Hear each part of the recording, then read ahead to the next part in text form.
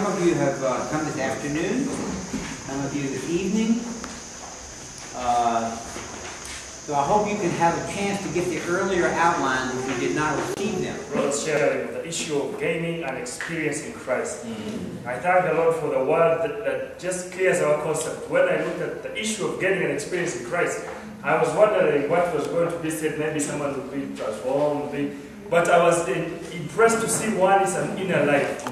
And the real Christian life is inward and largely hidden. You know, many times, especially the local churches, we live for Amen. I was touched by, I think, all 4 points. The real Christian life is inward and largely hidden. And I saw the need that we need to have a real personal, intimate, and spiritual time. Traits in our hearts. Oh, yeah. The regulation is from within. Amen. We no longer have the law outside.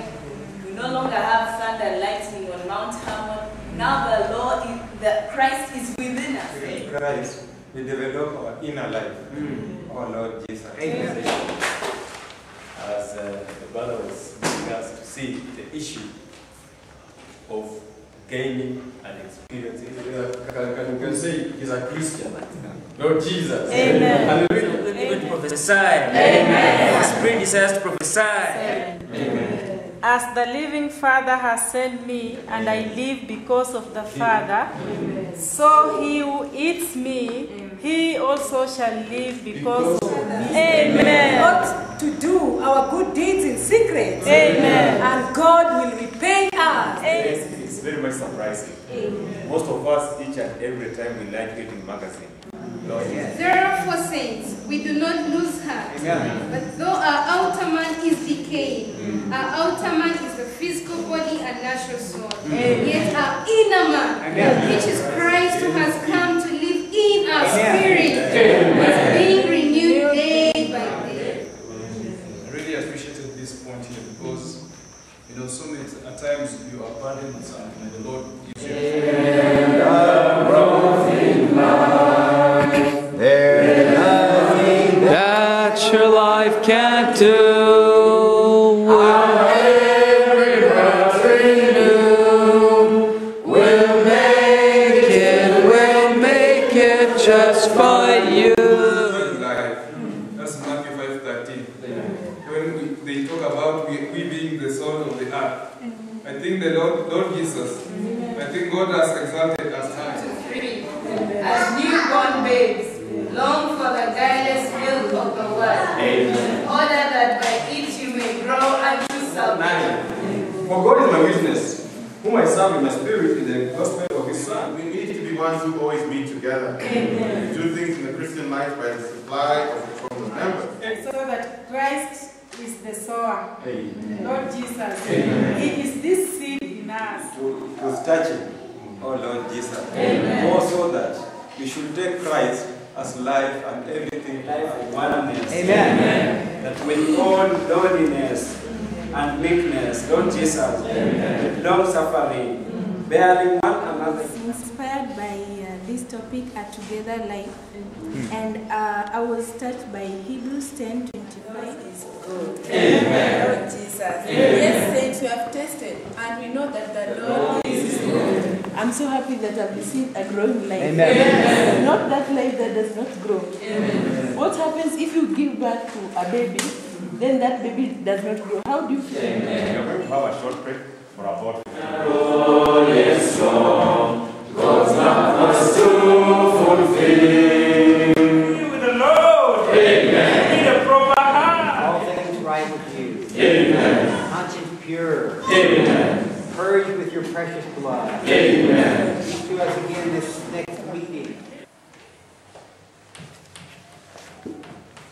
Now I'll tell you why I made this out of time. Okay, this is our body, physical. Okay, this is the body. In the morning, I get up and right away begin to call God. Oh Lord Jesus. Oh Lord Jesus. Oh Lord Jesus. And then as soon as possible, I open the morning revival, open the Bible, open the spiritual book. Then what I'm doing is, the first thing I'm doing is I'm setting my mind on my spirit. That your mind will kind of go out to your job, go out to your children, go out to your schooling. But because you set it on the Spirit, first thing, it's very easy to come back to the Spirit. Amen. It's very easy to come back. From heaven. Amen. And we have to gather it by ourselves. Amen. We didn't have to awaken early. The more the more you overflow, the more experience. Learning a secret today. How to be filled in spirit. Amen. And we got one secret. Amen. One secret on how to be filled in spirit is to give thanks all the time. Amen. Sometimes fuel runs out of the car, sometimes you're hitting potholes and you're complaining. But praise the Lord, I can give thanks all the time. Amen. I also appreciated the illustration the brother used, the pen and the Bible. It's just the same experience I've always had. Amen. Just appreciated caring for your conscience. Amen. And that we receive the word of the Lord properly by reading. Amen. Sometimes we used to think that expressing Christ is by improving our character. And giving thanks. At all times, in everything, we should be thank the Lord. And we should not murmur. Amen. Amen. Oh Lord Jesus. Amen. Oh Lord Jesus. Calling on the name of the Lord continually. Not calling the name, the distance of our Lord does not matter. Or the distance of the Lord is not an issue. I'm so impressed by the light. When we have the light, we're able to see that. It